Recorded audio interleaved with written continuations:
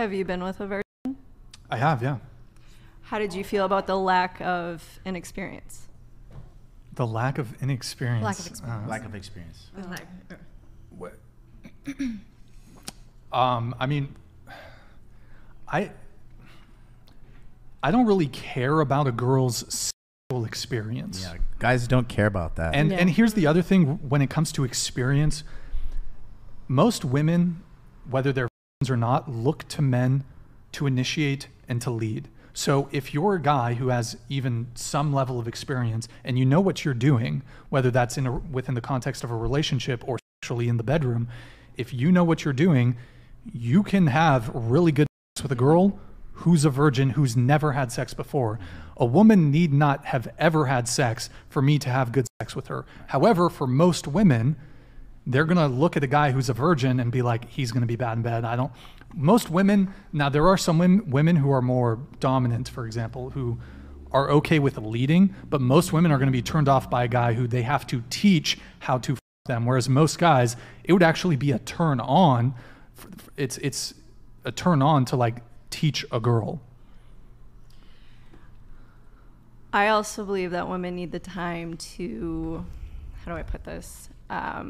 A man really seems to get into a woman fully releasing, and women who lack experience don't really know how to do that quite yet. Well, I mean, I don't think you're wrong insofar as a woman who's inexperienced perhaps might be nervous or might be a bit in her head. However, I don't think that's a given. I don't think that's necessarily a given. And I would actually argue that women who have less experience, who have had fewer sexual partners, are actually more capable of being fully immersed in the experience, whereas women who have had 100, hold on, women who have had 100 previous partners, it's like, okay, here again, it's gone, it's not exciting anymore. Like, what's a high body count? I'm genuinely I mean, it curious. varies based on age. So, you know, someone who's in their 30s, it's perhaps you give a bit more leeway. But I mean, I think honestly anything, okay, as far as the statistics show, I think it's anything over 6 is like really bad for long-term commitment. I agree completely. Do you have sources for what you're saying? Like, is it a statistics? Yeah, they've done. Do you have sources for what you're saying? What am I saying? You're saying that it doesn't matter. What it doesn't matter. The body count. I love the point you made, though, because he's saying something very precise. Sorry, something very specific. Mm-hmm. A person that has gone with more than 6 people has very low chance to get a long relationship. That's not exactly what I said. Your soul ties with people. Marital satisfaction. Like soul ties with people when you have sex with them, like emotional, hormonal connections with people. She's the more right. people you have sex with, the less and less like but where your are body the studies is like. that testify that? I believe it. They have done studies on this. I mean, and they've also asked people. They've asked people who are divorced, for example. What's that? Who is the scholar that conducted those studies? Yeah, I don't. Well, we can pull up the infographic. Maybe I'm just maybe the, there's just like a bunch of people that don't. Well, I'll tell you one of the most popular. Sorry. No, I agree. Yeah. David Bass, Steven Pinker. Sure. What is it? Those are evolutionary psychologists that are often mentioned by the pickup artists, pickup artists. Let's say pickup artists. It's actually the other guys, the red pill. Yeah, it's the red pill. We're not pickup artists. What they say is that promiscuity, because that's what we are talking about, changes. And again, these scholars, when you actually read the scholars and you don't read, Rollo Tomassi and company, when you actually read the scholars, they are very careful at saying that my study has limitations. And we are offering a model that explains the majority of the situation, but not all of them. So they show the macrocosm, but the single individuals may definitely behave in a different way. So for what concerns promiscuity, they said that women are actually, they behave very differently during their life. So in a range of time between 18, 19, 20 until 27, they are 27 to 26. There is not a specific age, but basically they are more promiscuous. They tend to be more promiscuous on a general term.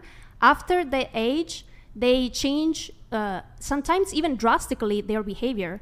So what I mean is that if a girl is 26 years old and she has been with 30 guys, there is the possibility, and it's actually the studies. These are scientific studies. What does the study say? What does it say? They say that basically there is a range of age around 30 years old where women have a lower libido, so less desire to have sex, and they want to settle and have longer relationships. So also their body count doesn't raise as before.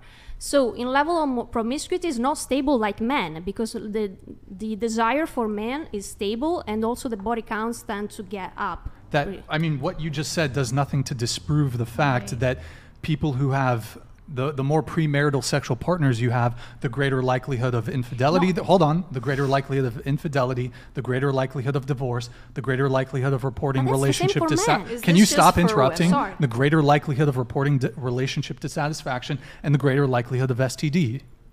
Yeah, but that's the same for. So what I'm saying is that is okay. That's the same for men, though. It's a different, problem. Actually. How is it different? The men's pair bonding can be impacted, and it is also the case for men, but I believe what the studies show is that this impact of having more premarital sexual partners is actually more pronounced in women. Yeah. No. Yes. No, because men wants to. Sorry, but what studies did you read? I'm telling you. Just listen. There's multiple studies Eric, by multiple people infographics folder stating that the more sexual partners a woman has, she has higher instances of anxiety, higher instances of depression, higher instances of relationship unsatisfaction, as well as marriage and divorce as well. And it's common sense. Like I don't know why everybody's trying to pretend like being a hoe is okay. Like the average guy doesn't sit down and be like, yeah, I really want a girl, who's been ran through. There's a CDC study. It's called Sex Partners CDC, and then the preceding. There's 4, it's alphabetical order, so there's 4 other ones after that. Actually, sorry, there's 5 other ones after that. It's divorce, less stable marriage satisfaction, promiscuity, and STI. So you can pull all those up. Laura, what you were saying about how women's promiscuity is different over time as they age. Sorry, repeat. Is this unfair? I feel like the mute a microphone thing is unfair. I don't know. Okay, well, go on. It's no problem. What you were saying about how women's levels of promiscuity change as they age, going through their 20s and then their 30s. I don't say that it's for all. I mean, if that's the case. I'm sorry, bro. She stole the mic. If that's the case, if anything, I would see that as an argument, if true, for women in their 20s being in a monogamous relationship marriage, when their sex drive is at the highest and their fertility is at the highest. That's not what the studies show. They actually show that they're pretty horny. No, you're actually wrong. Yeah. The women's libido goes up. Bus. I can give you even the page. No, women's libido typically goes up as they get older because their estrogen goes down, their testosterone goes up. Yep. Here, let's do this. We're gonna pull up. No, I'm talking about women, not men. I'm sorry, bad ZXC. She stole the mic. I can't do anything. I thought it was highest in your 20s, then there's a dip, and then it goes no more higher mute a once microphone, you're please, getting guys. closer No to more mute a menopause. microphone. Yeah. As they women, as they get Happens older. to some women that they get menopause and then they get Like right before menopause, horny, then yes. they Yeah. can't even deal with in their 60s. I feel like it's 50s. not fair, you know. Here, let's pull up the studies. Eric, can you pull them up, please?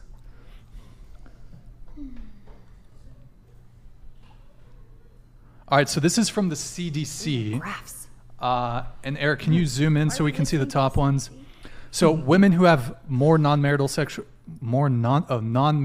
partners are more likely to be infected with sexually transmitted diseases.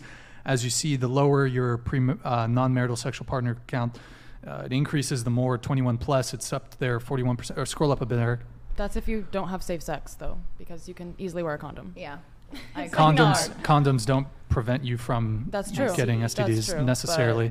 The next one says women who have more non-marital sexual partners are less likely to have stable marriages. So let's see. And the source is the CDC. Scroll down.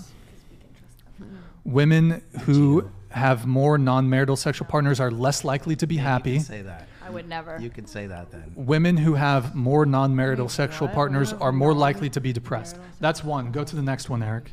Oh my God. Chance of divorce after 5 years of marriage, and the first one is 0 partner, and then it peaks, goes up to, it's interesting how it kind of dips. So this particular data set might not be the most reliable, and they don't cite anything, but there's, well, just because it's there's an odd dip there, or a peak at 2, and then a dip, and then back 10 plus, it peaks. And 1980s, 1990s, and then yellows 2000s. I'd be curious to see this. I think probably the end count on this one is pretty low, but let's see the next one.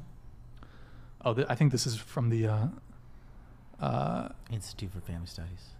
and so this is from the GSS and from 1986 to 2016. And the total end count is, it looks like about 12,000 people they surveyed, which is pretty good. And the microphone's muted, just saying. I'm just saying, it's still muted. Hello? Wait. Okay, so she grabbed the other microphone. I'm sorry, guys. Okay. So sexual history, marital satisfaction, the more partners you have, lower your marital satisfaction. Holy shit, they're really spamming refund. My bad. Her microphone's still muted, I think. So we're good? We're good? You know? Bad ZXE. DM me after the show if you want a refund. Okay, next one. Female promiscuity over time, partner count, and then this just shows, scroll down. I don't know the source on this, but why does this matter? Marriage stability, happiness, and STDs. Scroll down, what are the sources all the way at the bottom? Familystudies.org. Okay, I mean, we don't have those PDFs on hand, but it's an infographic, whether you want to believe it or not. I mean, you don't have to. I think you're still muted. Yeah. So, hold on. No. We'll let you come in, but you're muted. So we'll have. Did you have something you wanted to say on this pair bonding? So I agree with your topic because I do feel like I've experienced it, but I'm really okay with the experiences I've had. I love sex and I can just enjoy sex as is because I'm not looking for a partner. But for someone who might be looking for a partner and they're continually having sexual experiences with different people that they might meet, it is going to be harder for you to bond with them over time because maybe you don't trust them because you're like, how many people have you slept with? Or, I haven't slept with that many, but you know what I mean? Your pairing is just very different. It's very hormonal and men or women are very different. So I feel like this is a real thing, and soul bonding, soul ties, if you're really trying to get connected to somebody, trying to have a relationship with somebody, having sex with multiple partners is definitely going to affect that. Like I said, I feel it. I connect very differently with people because maybe not because of the amount of people I've slept with, but because of how I view men.